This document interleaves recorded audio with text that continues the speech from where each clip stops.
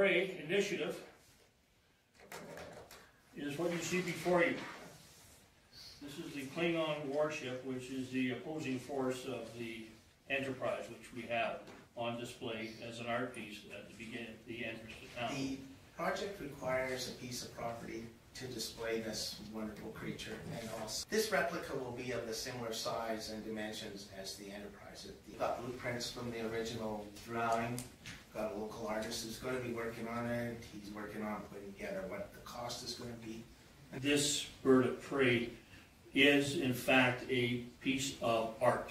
You go to a lot of cities, a lot of communities, and they have very large pieces of art. This is no different. And it would be a drawing card for this community. Where the 9 Art Society comes into play is that we are going to be the resource of where the money comes into. That's the reason why we are involved. Klingon fandom has been around for 30 years. You look at the number of conventions in North America, there are too many to count.